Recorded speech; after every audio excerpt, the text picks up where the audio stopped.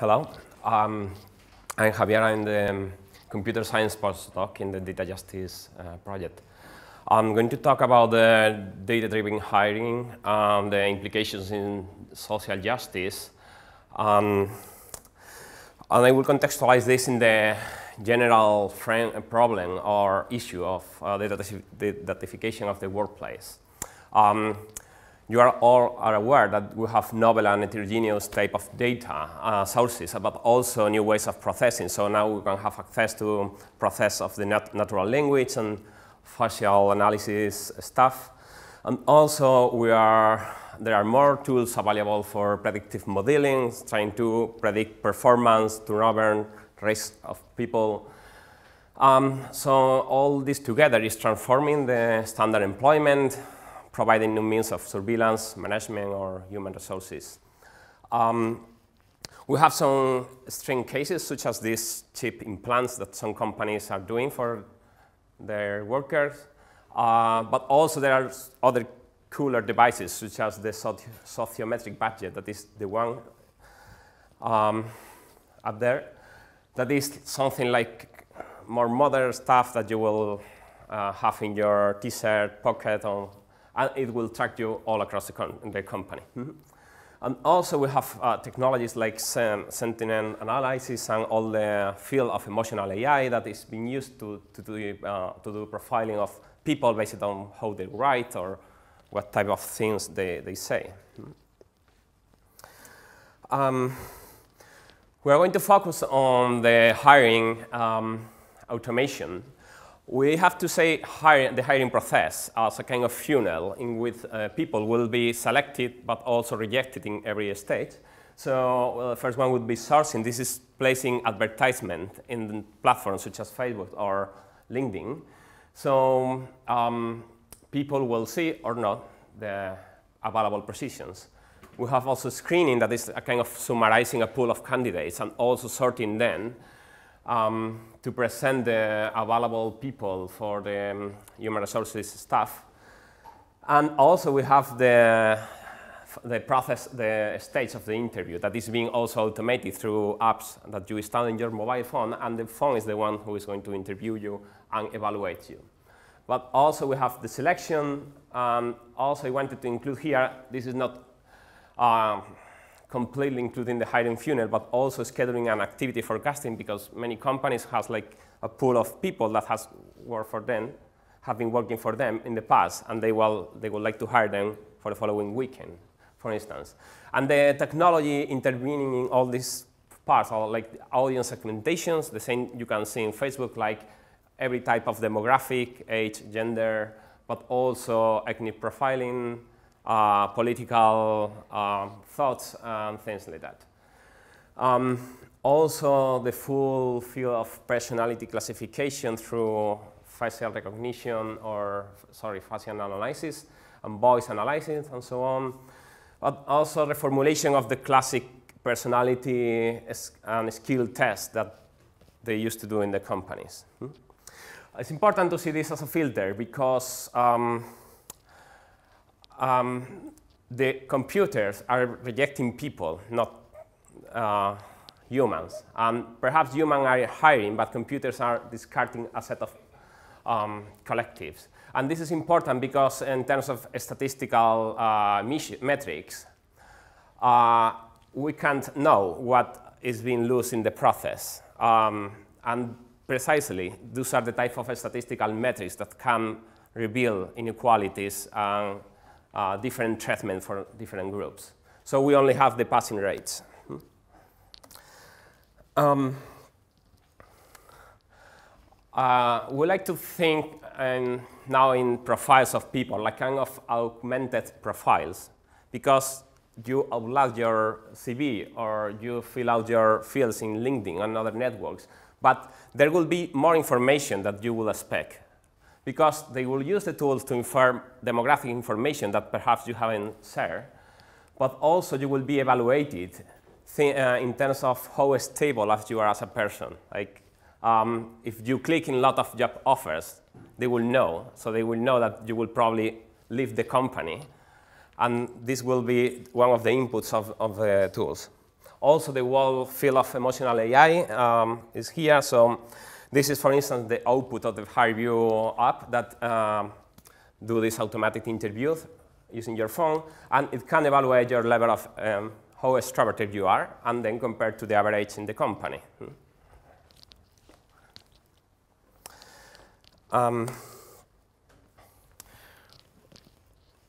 So this brings us to the candidate pre-assessment. This is some kind of interview before the interview that will filter a lot of people. So the humans will be centered only in reduced set of persons.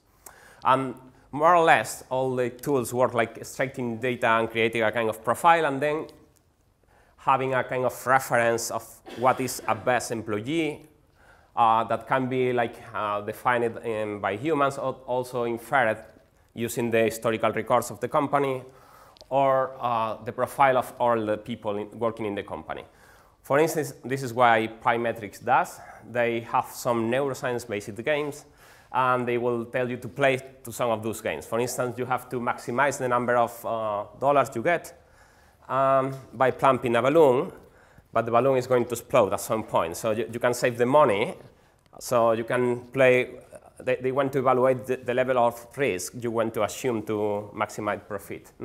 So then you will have a score in this category, and after playing all the games, you will have all these scores. This is the prototype of the profile of a computer engineering according to this company. So they should be able of learning a lot, having attention, and have a delayed gratification characteristic. That is the contrary of the people from marketing. If you see the documentation, the marketing people doesn't like delayed gratification. They want to sell and that's all, as soon as possible. So this makes sense.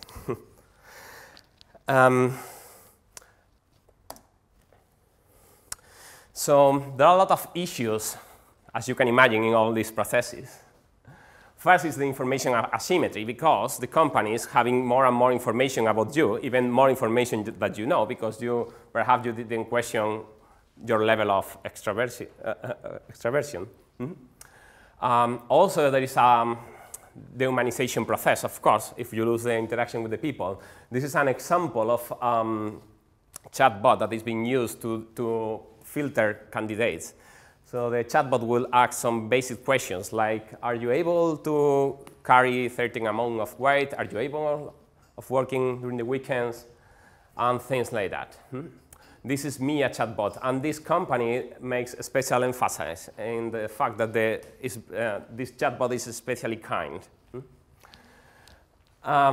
Also, we have the privacy issues. So, all the workers has to contribute to this knowledge base that will be used to hire future people. So we have current employees, but also the candidates' privacy issues.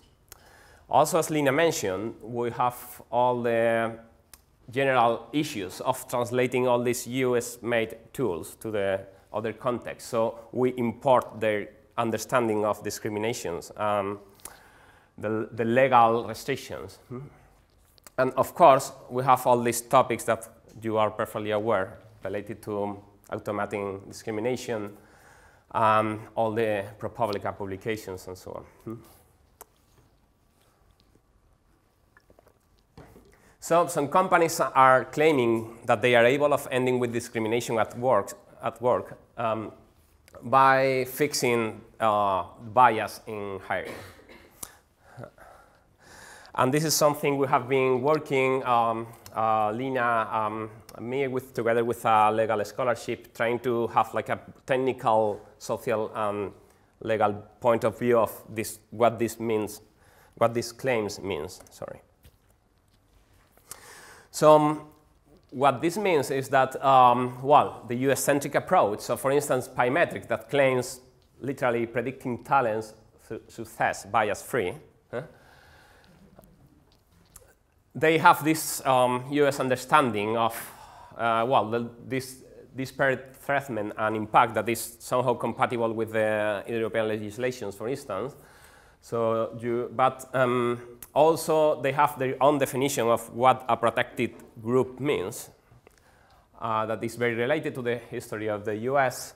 And also we have a specific statistical metrics of what discrimination means. This 4/5 rule means that more or less the passing rates of all the protected groups has been the same at the end of the process. Of course, they don't have the right to explanation legislation, so they can use very complex statistical models that doesn't need to feature for interpretability or transparency. So the strategies the companies are adopting are the same that we are seeing in other academic jobs. Like anti-classification means that they remove all the information that can reveal the group membership of a person, like not only explicit variables, but also proxy to those variables. Classification parity is just to comply with this legal requirement. And calibration means that you test that none of the input variables can reveal the group membership of the person. For instance, the high view is analyzing all the information you have in the camera, so it can use the skin tone. So this would be a proxy for ethnic group.